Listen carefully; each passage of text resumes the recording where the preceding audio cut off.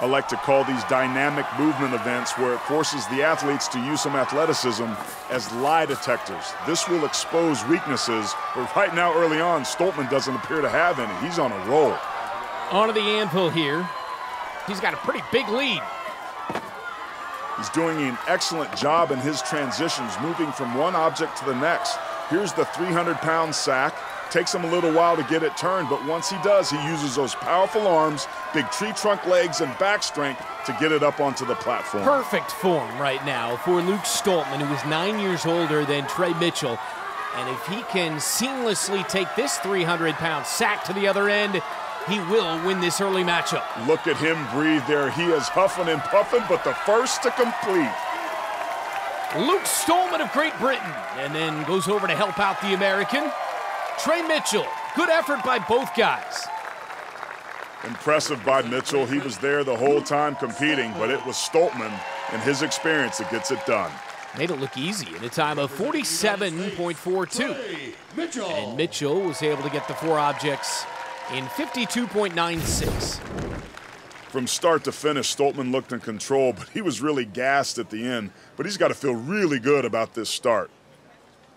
So two men have gone, and on to our next pairing. And another man from Great Britain in the final. It's Adam Bishop, 6'3", 313, 30 years of age. In the final for the first time. J.F. Caron of Canada in the World's Strongest Man final for the 7th time. The 36-year-old who resides in Quebec City. Ready! Interesting technique there for Caron to start. He had pre-positioned the keg at an angle, which allowed him to pick it up quickly and make it to the platform first. Onto the anvil, and the lead is J.F. Caron. It's a bobble there from Bishop, and that's going to cost him mightily. It's going to cost him big time. That might have cost him this entire event. Unless Caron makes a mistake, which he's not prone to do, going to be really hard for Bishop to catch him. The first of the 300-pound sacks is on the platform for Caron. He jogs back, and on to the fourth and final object, another 300-pound sack.